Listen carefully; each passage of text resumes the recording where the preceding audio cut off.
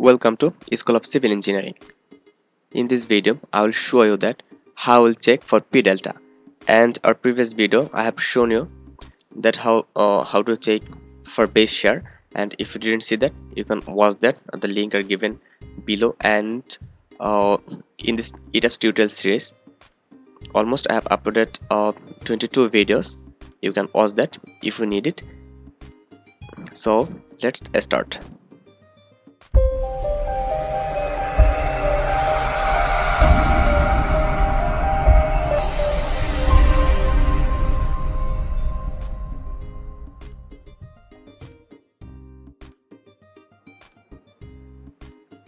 First of all, I'll open my created Excel file.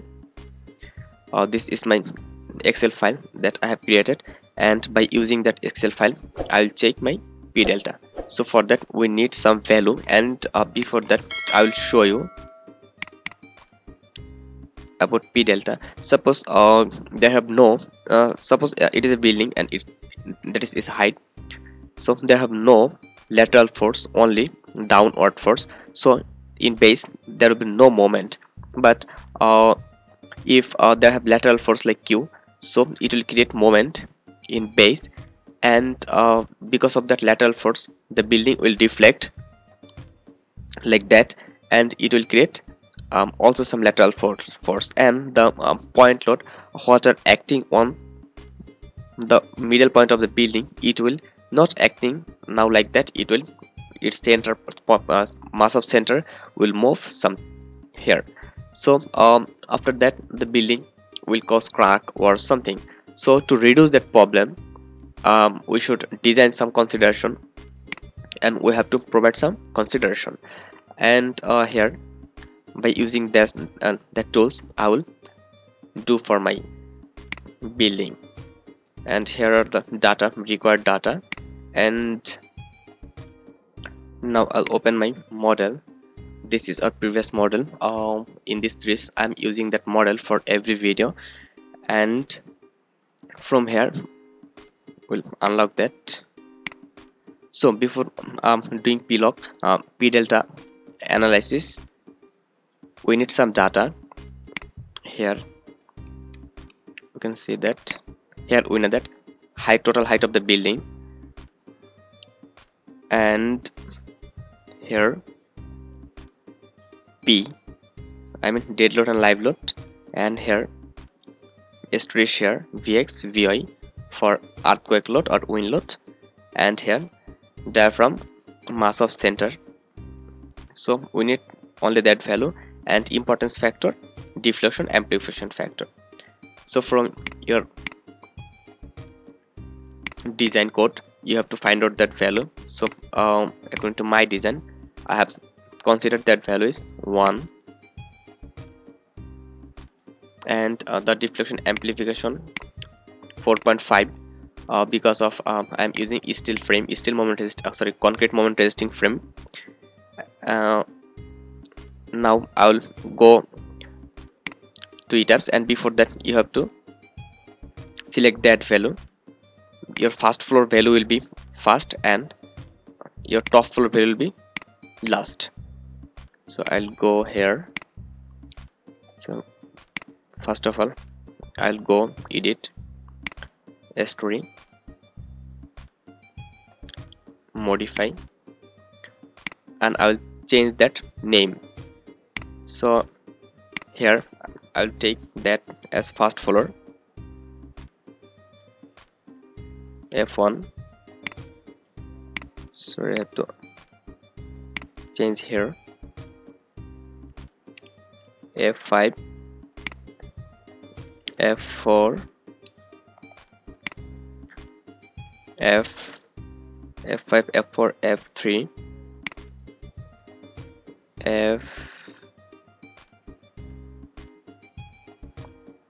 F2, F1, and I will take it S1, because when we'll use ascending or descending it will change, and everything will be same as previous. Okay, when I will select that ascending or descending, it will go up and it will go down. Yeah, otherwise you can take it here F6, but you can take here F10, because if you take here F10 it will mix up. So after F9 you have to select H1 H2 like that.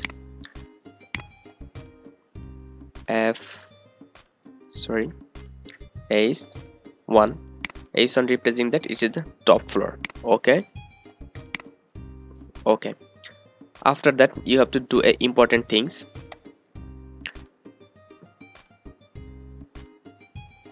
And here you have to save your file in another folder. Save as. Here make a new folder, save it here and give that value serviceability p delta check like that. Okay, save. So our building have check saved there. Now we have to go for another data change. So for here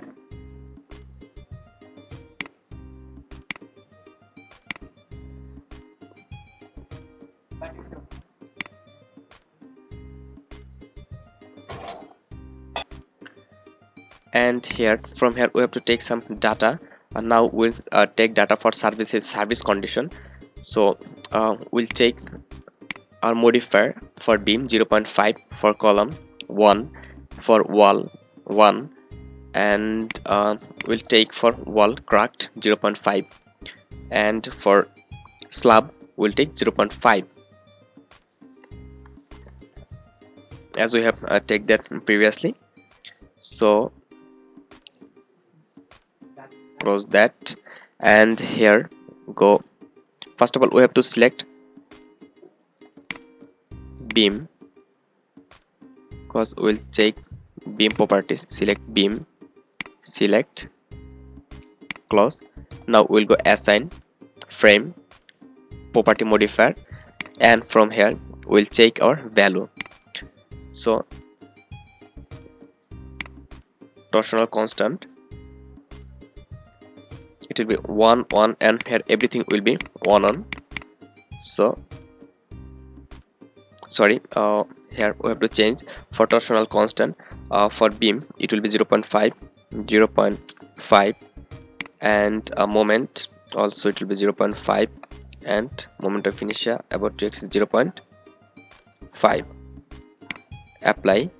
Then we have to select, close that, and again go select here object property, column, select, close that, and we'll take data. For that assign frame property modifier, and here every value will be 1. Apply. Okay, now we'll select slab, select object properties, we'll select floor and wall, select, close, and we'll assign for that shell stiffness modifier, and from here we have to change only bending value, bending on 2 and bending on 2. So bending 1 on, and here every value will be 0.35, 0.35, 0.35, and here 0.35. Apply. Okay, so our data have provided. Now we have to run the structure. So run it.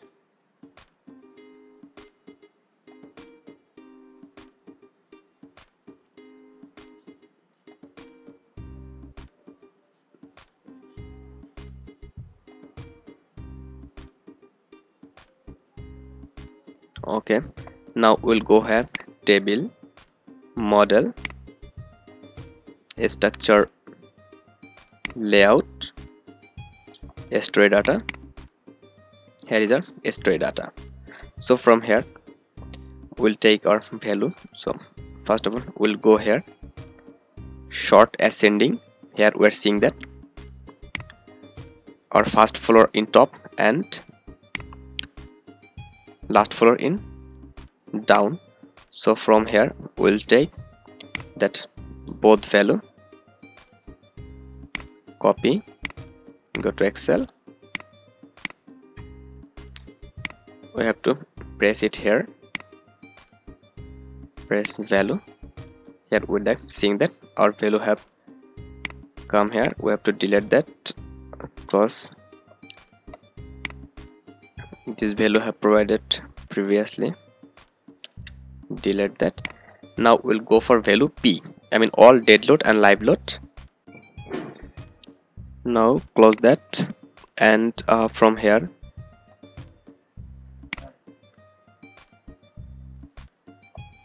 after that we have to go here, analyze result, and from here structure result and story force. Click here, and from here we'll take our data.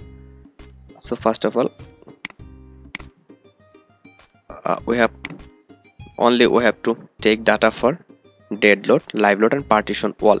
So for that we'll go for an easy method. We'll close that, we'll go define here load combination, and we'll add a combination dead load, here live load, and here partition wall, and we'll give the name it P. Okay, and again go here, analyze result, structure result, story force, and here for load, for P load we'll just click here, right click, select P, and click anywhere here only for data, here only for P load. So and we'll take data for P load, and location we'll take here top.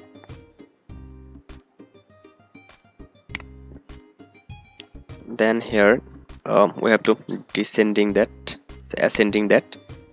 So here F1, F2, ASON. So from here we'll take our load P, copy that, go here and paste it here. Here our P load. Now we'll go for V vertical load. So for that we'll go load here QX. Okay, for QX. Now we'll take that here ASON. We have to again change that for ascending, and from here we'll go for VX. Select that, copy, and go here, click here and paste it as value. So here, and now we'll go for diaphragm mass of center. So again go here in table, first of all minus that. So from here we have to go again analysis, then result, and then displacement, and from here diaphragm center of mass, double click here, and we'll take our value from here for load, which types of load we'll take that for QX. Close that, and we have to again ascending that, ascending. So from here F1 to ASON, and we'll take value for UX. From here take value for UX, copy that, go here and paste it here, paste as a value. So we have collected all data. We have changed that data and that data. And one thing, this is I have done according to BNBC 2017, and you have to done it according to your code. So after that, we're seeing that here maximum theta are showing that value and allowable are that, so it's showing no p delta. If that value is greater than allowable, then it will show redesign, or we have to consider p delta. So here define from here p delta option. So from here you have to select that non-iterative and iterative. So from here you will find your value. Close that and close that, close that. So that was the procedure to check our p delta. And if anyone need this Excel, you can contact to me or you can mail me. And one thing, this is again I'm telling that this is only for BNBC, and also you can use for ASCE 0705 version. So thank you very much. S12, stay connected.